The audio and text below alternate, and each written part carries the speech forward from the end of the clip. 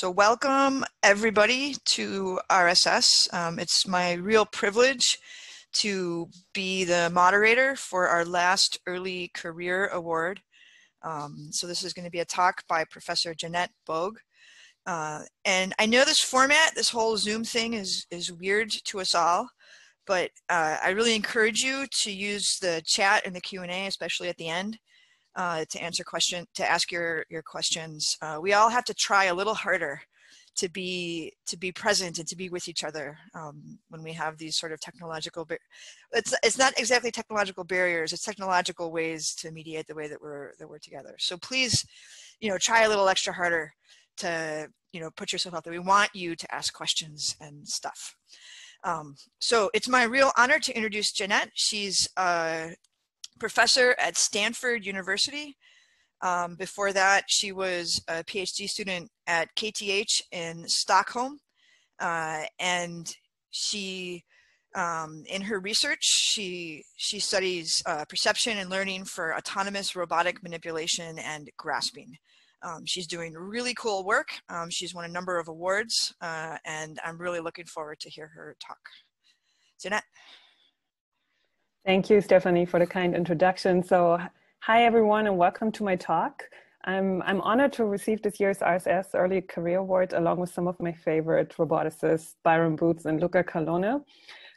So today I want to take this opportunity to talk about some principles that I came to believe will get us closer to autonomous robots.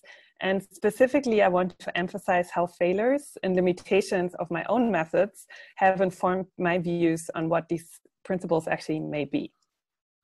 All right, so my research is on manipulation and grasping, as Stefanie said, and it is driven by the puzzle of why humans can effortlessly manipulate any kind of object, while it is so hard to reproduce the skill on a robot that has a completely different embodiment. And somehow struggling with the controls. Okay. In my first work, I tried to address this challenge by looking into finding suitable grasping points for any kind of object. And we assume that these objects are presented to the robot as 2D images. And we formalized the problem of grasp point detection as a classification problem as put forward by Saxena et al. In 2006. So you imagine you have this robot who wants to pick up this cup, and it sees this cup through a camera. So what we do is we compute a per pixel feature and then compute the probability that this pixel represents a good grasping point. How do we train this? What we are using is actually a classifier. How do we train this? We use the same database that was put forward by Saxena et al. And use supervised learning to train a support vector machine in SVM. Okay, so this was basically the methodology that was put forward by Saxena et al. In 2006. And the contribution I made in my work was in particular on the feature representation of the data for grasping. And I proposed to use something called shape context that captures the shape of the entire object relative to a pixel in the image.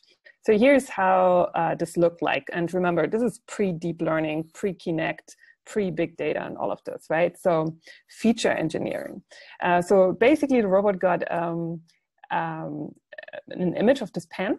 And then I extracted all the edge features. And for the shape context, I computed all the vectors pointing from one pixel to all the other pixels on that pen. And I collected all these vectors into, so their magnitude and their orientation, into a histogram, which is called the shape context of this particular one point. And this was really the feature. And then when using the feature, here's what the output would look like when classifying each pixel with graspability. And you see that it actually nicely captures that this pen should be grasped in the center, at the center of mass. Okay, so far so good. We showed actually that this outperforms the previous formulation by a pretty large margin. So for now, we have an idea what pixel in the RGB image represents a good grasping point.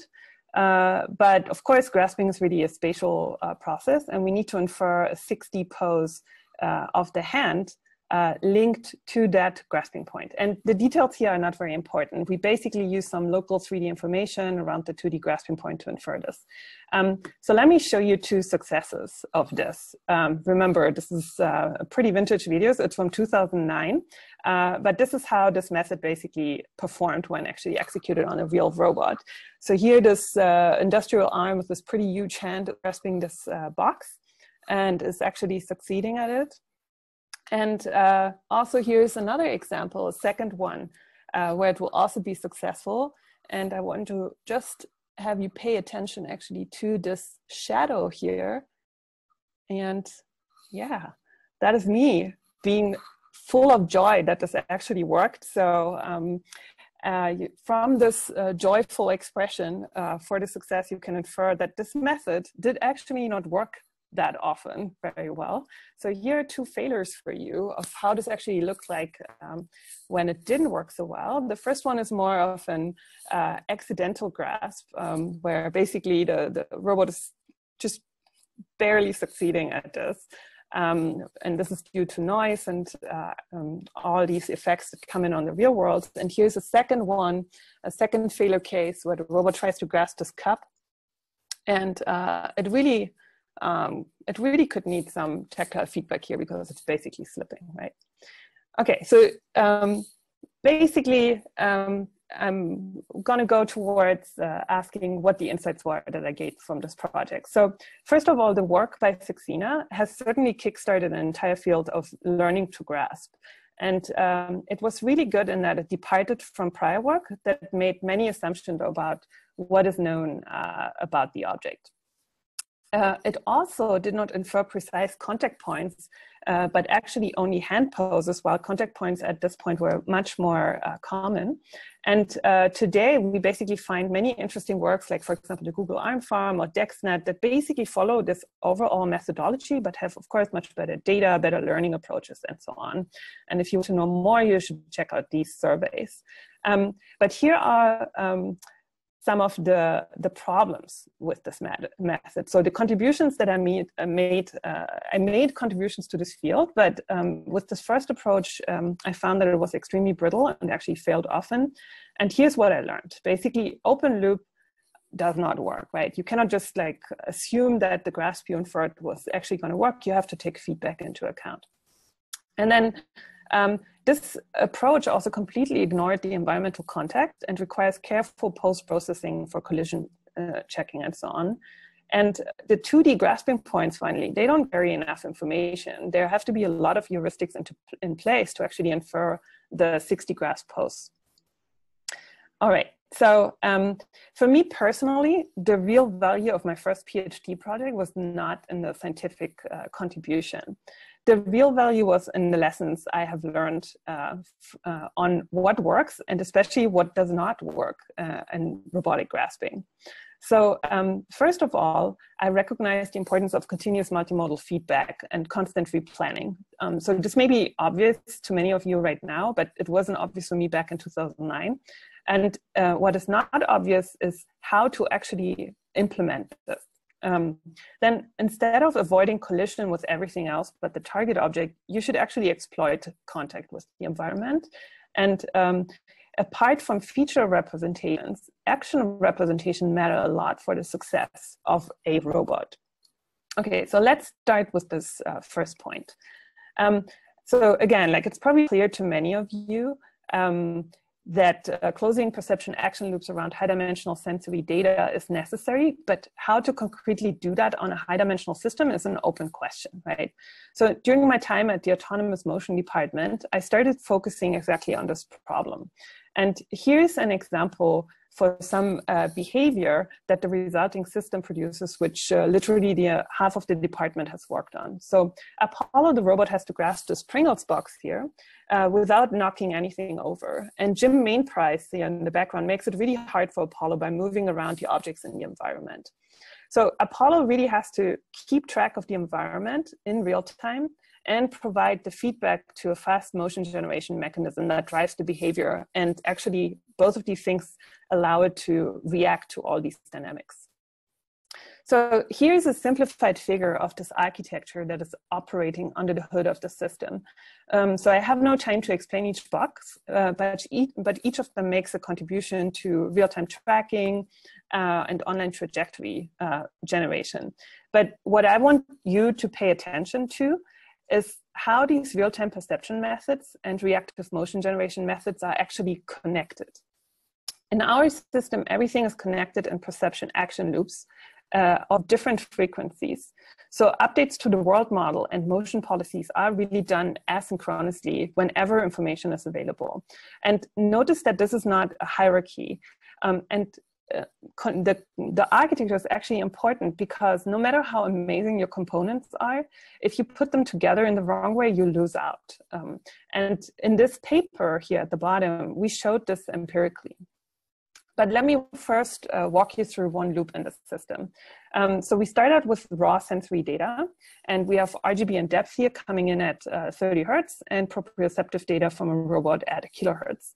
And using real-time visual tracking methods, this data is processed to infer the object pose, the robot arm pose, and also obstacles in the environment.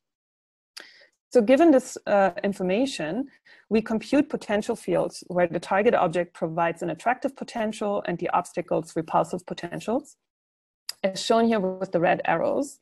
And this feedback is used by local controllers that compute the optimal next best action that bring the arm closer to the goal and push it away from the obstacles.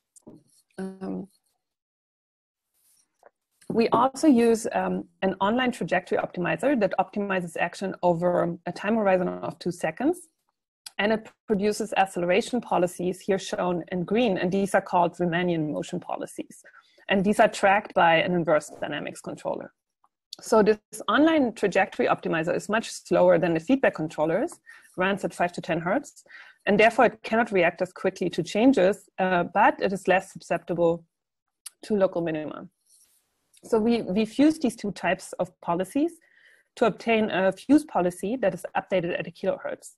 And remember, this update happens asynchronously whenever new information is available.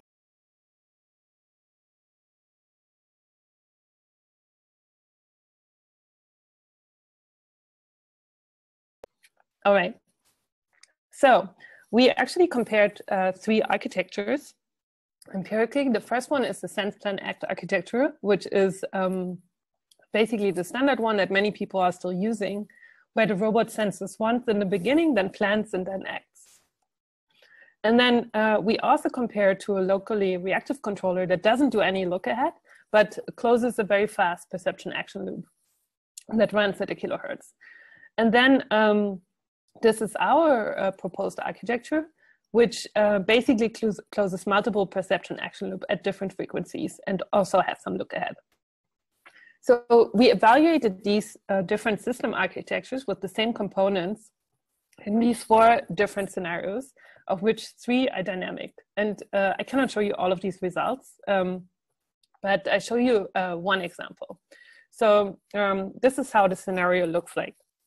So we have Apollo, again, this robot, it has to pick up this Pringles box and then has to bring it to the other side of the table. And Franziska Meyer here in the picture, she's gonna actually push an obstacle into the way that Apollo again has to avoid. So we have to react online. And so let me show you how this looks like for sense plan act. So basically the robot sensed once the environment, planned its trajectory, and then it's just going to act no matter what, right? Because it doesn't use feedback, and of course it bumps against this obstacle.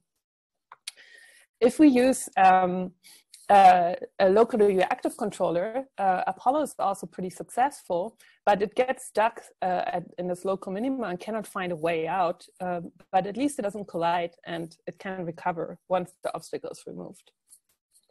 And our architecture that actually includes some look ahead can recover from this obstacle and actually find this narrow passage to bring the obstacle to the other side.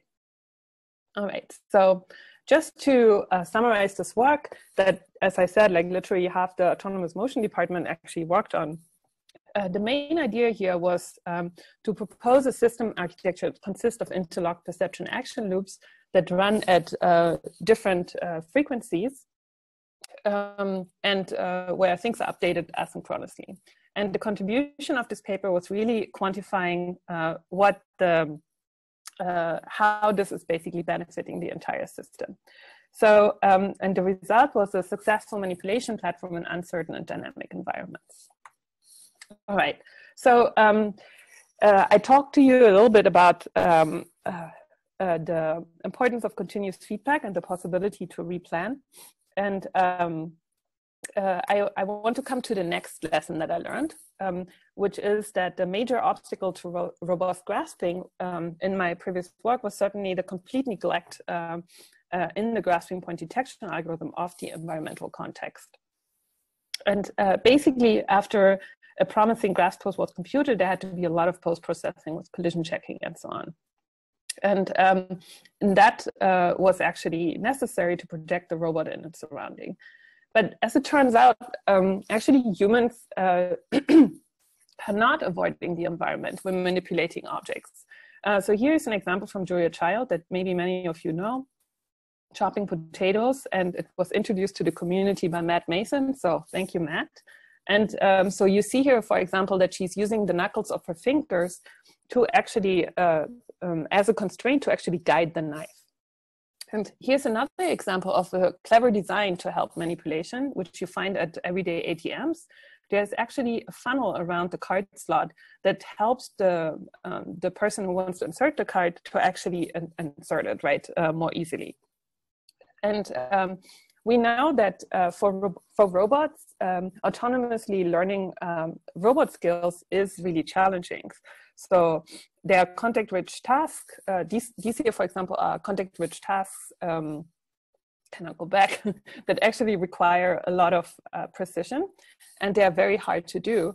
So if a robot could actually insert a fixture, this task suddenly becomes easy because the fixture blocks wrong motion and basically provides a funnel that restricts the motion of the robot and guides the robots towards the goal of this manipulation task. Right, so this idea of the robot actually exploiting context constraints was also shown to work really well by other groups. So here, for example, I have some examples from Alberto Rodriguez group with the motion cones, or some example work from the community of software.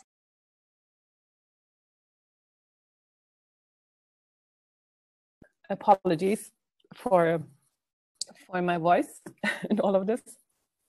So these software bots, for example, make it very easy to actually get in touch without destroying the environment or the robot itself. This is nice.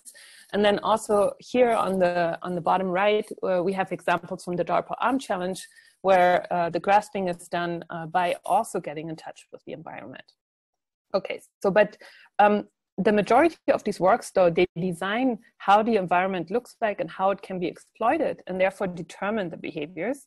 And we were really wondering if the robot can discover itself how it can place this fixture and therefore guide or scaffold manipulation planning. So our approach consists of an inner and an outer loop that each run reinforcement learning. And the outer loop learns to place a physical fixture. You see here on the bottom right, this one arm placing this red fixture. And then the inner loop learns a manipulation skill given this particular fixture pose. So after a fixed number of iterations, this inner loop returns the achieved reward to the outer loop. And the higher the reward achieved by the inner loop, the more reward the fixture pose outer loop basically receives in the outer loop. Okay, so let's look at the outer loop. We formulate this problem of selecting this pose as a contextual bandit problem, where basically the goal is to learn a good policy for placing this fixture. And the context is a depth image that you see here on the right.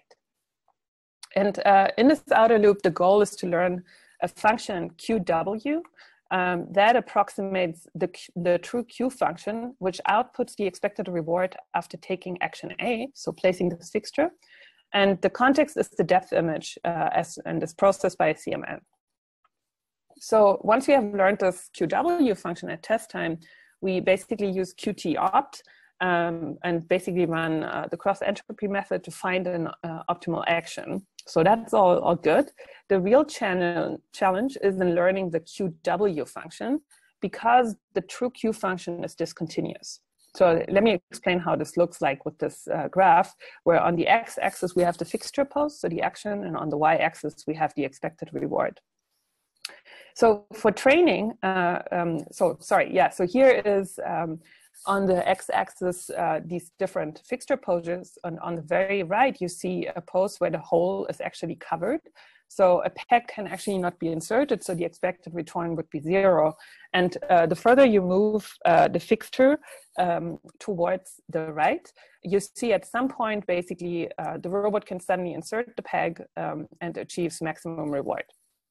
And then if you move the fixture further away, you get like a less optimal fixture pose with lower reward. So this is the discontinuity in this reward function, and it's very hard to learn. And we propose the smooth zooming algorithms that you can look up in the paper. I unfortunately don't have time today to talk more in detail about it. But yeah, that algorithm can basically learn this function. So in the inner loop, it's, to be honest, not very interesting. It basically uses an off-the-shelf model-free method. We use A3C in this case, and given this fixture pose, it basically learns to do the manipulation task. So what we found is then that learning with an optimal fixture pose in the inner loop is actually significantly faster. So here you have an example again for the peg insertion task, where when the fixture is placed optimally in orange, then the learning curve is much steeper, so it's much earlier successful, while with a suboptimal no fixture, you basically have a very low reward. And for the other tasks we looked at, this is kind of the same picture. So the approach, now putting it basically all together, here we have the outer loop wrapped around the inner loop. And basically one thing to remember is the faster the inner loop robot learns, the higher is the reward for the outer loop robot. And here's just an example for how this learned QW actually looks like.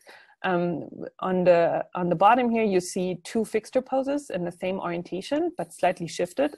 And they correspond to this Q map, where basically we want good poses to have a darker value corresponding to a higher reward, and less good poses to have a lower value. And this is exactly what you see here, because this leftmost fixture posture basically constrains these two corners of the hole. And we have the same picture basically for other orientation of this fixture. All right, so here's an example of how this looks like on a real robot. First, it basically samples this fixture pose using the cross entropy method. And after it converged, we basically run the inner loop policy that now is an easier time to actually insert this pole. And here we have the other task. This is the wrench manipulation task, where we also sample these different poses. And you see here, this block is basically supporting the Z direction, which is hard to control. And this is the shallow depth insertion task, which you need when you, for example, insert a battery into a phone. And also here, you see the same benefits from actually having this fixture. So here's another cool thing about this work. We actually trained all of this in simulation. And then we directly run the resulting policy in the real world. And also, it doesn't only transfer well from sim to real, it also transfers well to different variations of the task. So here you see different shapes of the peg, and you can basically use the same fixture pose selection algorithm and the same policy to do this insertion. So this is really nice. And so just to summarize this work, the main idea here is to let the robot learn to alter the environment to scaffold manipulation skills. And we achieved this with some algorithmic contributions, for example, the smooth zooming algorithms for learning a discontinuous Q function. And what we arrive at is more robust manipulation and learning, and learning that is actually sped up dramatically. All right, so coming to the next lecture I learned from my work. So basically something I was really convinced about after my first PhD project was that it makes total sense to infer an entire graph pose from RGB and depth images. So I thought this was a great idea, and inferring contact points for the fingers is a thing of the past. And actually my student Lynn convinced me otherwise. He suggested that contact points are actually much better abstraction for a robot, for a grasp, as they allow for a greater variety of hand pre-shapes, approach angles, and a variety of hands. So let me give you some insights or some reasoning here. So one thing to note is actually that a good grasp depends on both the object and the gripper. And we propose a model that can grasp any object with any gripper. And to achieve this, Unigrasp basically, as this model is called, selects a set of contact points and then results that are basically adaptive to the shape of the object, but also to the robot hand, as you see here. And so how does this work? So as input, this model takes an object point cloud and the specification of the kinematics and geometry of the robot hand. And then this model sequentially outputs contact points, and these contact points are both reachable by the hand and in force closure. So we basically compute, so basically this model Unigrasp extracts gripper geometry and kinematic features and then concatenates them with object features in the encoding stage. And let me briefly explain. So basically we just use a URDF file of a hand which contains this description, and then we use an autoencoder to basically learn an embedding space for robotic hands in a specific configuration. And we basically use this encoder then to compute an entire feature in different configurations. Okay, so how does this embedding space look like? Here's an example. We basically first computed to visualize this embedding space two features for two input point clouds, here shown on the left and right. And we interpolate between two features to decode the interpolated features into some point cloud. And in the top row, you can see that it's basically a prismatic movement of the fingers. In the middle, you can see a revolute motion that is correctly interpolated. And here you can see even geometric interpolation between different hands. All right, so this is the gripper feature we are using. For the object feature, we basically use point cloud and compute a feature using point net++. All right, so here is actually the real contribution of this work, which is this computation of the contact points. And this is really a difficult combinatorial problem, and we propose an entire new architecture to do this. And I can't explain this in detail, so I'm just going to walk you through it really briefly. So let's say we have an n-fingered gripper, then this model has n stages. And in stage one, it basically estimates the probability for each point in the object point cloud if this point belongs to a valid set of contact points. And then it ranks these points. And in stage one, it basically conditions on one of these points and then computes or predicts the probability of each point in this point cloud again to form a valid set of contact points together with this first point. And then again, we rank this and we go to stage 3 where we finally arrive at enough contact points for each of the fingers. So we actually show that this geometry of the hand actually matters. So here's just a toy example where we look at the same object but vary the gripper. And this particular gripper that you see here in blue has a very small opening, and the object is shown here with these black points, and the contact points are shown in red and yellow. And you see, because it cannot open very widely, it has to grasp at the thin part. And then we see here for another hand that can actually not close all the way, but open much more widely. The model selects contact points that are at the thick part. And similar good points are selected for three-fingered hand. Okay, so we wanted to grasp novel objects with various grippers. So here are some experimental results and nice videos. We evaluated for all of these hands. And here's some examples of what we do, of how this looks like for a hand that we have actually trained the model on, and how the contact points actually looks like. And we achieve a pretty high success rate. But personally, I find this experiment more interesting, where we use novel hands that the model hasn't seen before. So we're testing with these three hands. And we're grasping novel objects with a novel gripper. And here, the model basically has to predict two contact points for two fingers of the Keynote hand. This is an example with the more complex Allegro hand, grasping with three fingers. Which also looks very interesting. And keep in mind, these are all precision grasps. There are also some failures here, as you can see. Failure cases are typically due to imprecise perception, low friction of the object, deformations, or premature contact. And I think these can be maybe solved with these continuous feedback in the future. All right, so just to summarize this last work that I'm going to present, we basically, our main idea was, can we learn a model that, given an object and a hand description, can actually compute contact points? And the algorithmic contribution that we made here was this point set selection network that has to solve this very difficult combinatorial problem. And the outcome is a model that outputs valid grasps also for novel hands. Okay, so with this, I will conclude my talk. I showed you some results for my first project, for my first ever project I've done during my PhD. And I gave you three lessons I personally took away from observing the limitations of this first work. And I showed you three works that addressed these challenges. The first one was basically an entire system that is really capable of computing continuous feedback and wrapping a replanner around it. I showed you a work in which a robot can actually learn to alter the environment to scaffold manipulation.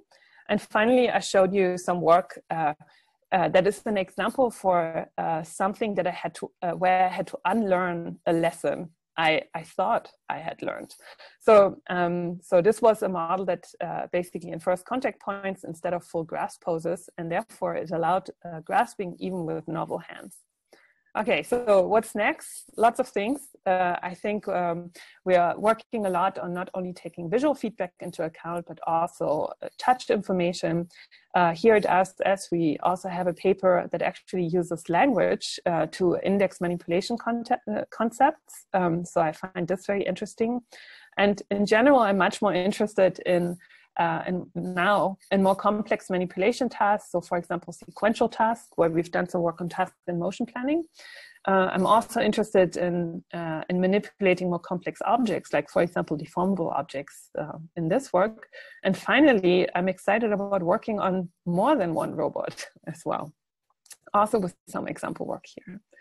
And right, so just to make like one last point before I close this talk, I want to make one meta point on how to approach failure and limitations and research.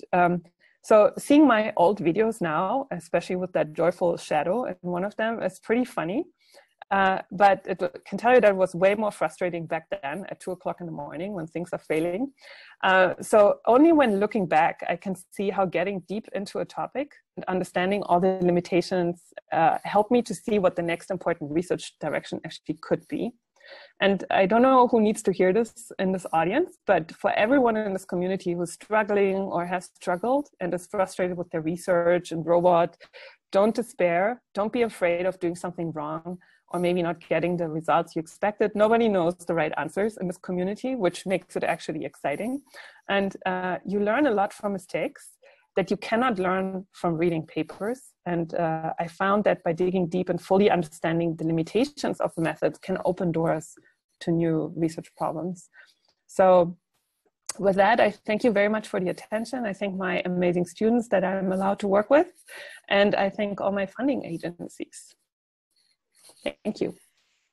Awesome. I will have my clapping stand in for the crashing rounds of applause that you should be getting if we weren't remote. So for people in the audience, please ask questions by going into the Q&A, and you can type your questions. I don't think we're going to do raising your hands, but just type it in the Q&A. And I see that there were 2 questions already about one topic, so I'll read those out to you, Jeannette. Eris Carpus was, and I'm sorry, I'm going to read your name and I'm going to do my best, but I'm sure I'm saying it wrong. Was asking, what if the robot could choose which fixture to use in the fixture part of your talk? And also related, Andy Park was asking, do you assume the arm that holds the fixture is always stationary once it's at the target position? Okay, great question. So this fixture work is really just a start, right? So we, of course, carefully designed the fixture shape, and we also carefully designed the exploration phase or space, as you always do in RL methods, I think. So essentially, we assume that this is all given, and really the only thing we search for is in a 3-dimensional space. And it would be super interesting to explore how we can also actually change the geometry of this fixture and maybe optimize that as well, right? So we haven't done this, but I think this is a really cool future direction. And then the question about whether the robot is stationary, yes, we do assume right now that the other robot which holds the fixture right now is stationary. I don't think there is that's just, actually this robot was on a mobile platform, but we didn't move it. So I don't think there's a principal limitation to that. And yes, of course, it could be very helpful if the robot could move as well. Maybe one point to this, something I couldn't show because of limited time. We did check what happens when we take the fixture away again, right? So then, of course, the inner loop policy doesn't work anymore because it depends on the fixture. But we found that using a virtual fixture that basically spans the potential field instead of having the physical fixture also still works with that policy. So, you know, you don't necessarily have to have a robot driving around and moving this physical fixture. You could actually potentially use virtual fixtures instead. So that would be also exciting. Awesome. And then a question from Wenbo Zhang. He wants to know how you do interpolation for different grippers. So do you do interpolate in the latent space of the point cloud? Yeah, so sorry, this was very fast. But yeah, so basically we take 2 point clouds of a gripper in a particular configuration. Then we use the learned encoders to project them into the latent space. And there we just draw a straight line between them for interpolation. And we just took some points along that line to basically decode into a point cloud again. So I hope that clarifies that. Cool. And then I also have this question, but I'll read it. Shreyas Kusik, what is your opinion on recent developments in tactile feedback, like the gel site, with respect to increasing robustness or enabling more loose planning, like because you can feel stuff and then maybe you don't need to plan so much in advance? Yeah, I mean, first of all, we should not plan so much ahead. I mean, we should not spend so much time on planning ahead, because things are going to happen and we have to replan anyway. So that's first of all my opinion. And if you want to do that, you need feedback, right? And I showed a lot of work on visual feedback today, but I think tactile feedback is so important. And I love the gel site sensor. This is a shout out to Wenjin and Ted Adelson and all the people who worked on this. Wenjin was actually my postdoc for a year. Now she's at CMU, and I hope she is developing more cool versions of this gel site. I haven't actually for grasping used it myself, but I think, yeah, it's really great for doing fine manipulation, for getting way more information than, for example, from the force-torque sensor. So you could also deal with a smaller object, right? I think Alberto Rodriguez's group is also nominated, right, for this interesting cable manipulation in this RSS. So yeah, I think it's super important, and it offloads basically computation if you have that rich feedback. Maybe one wish I have is make it higher frequency, right? 30 hertz for manipulation is very low frequency. So you want that to be faster, but otherwise I love it. So. Awesome. So just related on the topic you just brought up, higher frequency touch sensors. Michael Burke wants to know, he's keen to hear what's holding us back more. Is it the hardware limitations in manipulators? Is it lack of sensing, like skin sensors? Wouldn't it be nice if it were 100 hertz? Or is it the algorithms themselves? What's the long pole on the tent? Yeah, that question. I don't know. Everything. If you're a new PhD student, which one should you go after? Okay, so if you're a new PhD student, you should go out, like all of these three areas have a million open questions, right? All of them. And I'm honestly, I'm not quite sure which one is holding us back most. And I think if you're a new PhD student, you should just, if you love hardware design, you should go into designing tactile sensors. If you're more an algorithm person and are a little scared of real robots, maybe you want to go more into the algorithmic side and team up with someone who is like a great robotics person, right? So I think that maybe should drive what a person picks. And honestly, I don't have an answer. I think all of them need improvements, although of course there are all these examples of a person teleoperating a robot that has pretty simple hardware, but that I think people use this often as an argument for saying, it's clear that we can do a lot of things with our hardware, so we should work more on the algorithms. But I think we really need both, and I think having better hardware will reduce the computational burden on the algorithms, essentially. That's kind of my view on this. Cool. And then two more related questions that I love that people are asking questions. I have too. This is nice. So Fahad Islam wants, and again, I apologize for saying your name wrong. I'm sure I am. How do you think we can have reactive closed loop planning for long horizon planning problems? And this is related also, Shivani Gupta Sarma was asking, what is the definition of good, for the middle of, it identified the middle of the pencil as a good place. Why is that a good place? And like, my version of that question is like, well, if you're trying to hand off the pencil, maybe the middle is good. But if you're trying to write with the pencil, maybe you want to grasp it near the tip. And if you're trying to erase, you want to grasp it near the eraser, right? So like, and I think that makes me think again about longer horizon planning. Why am I grabbing this object? Right. I mean, all of these were already great questions. So, so about the pencil thing of why this is a good grasp. So that was just for pick and place, right? So, but grasping, as you just said, Stefanie, right, is task dependent, of course. So you want to grasp it in a way that actually makes it useful afterwards for whatever you want to do. And we haven't taken this account in this 2009 work, okay?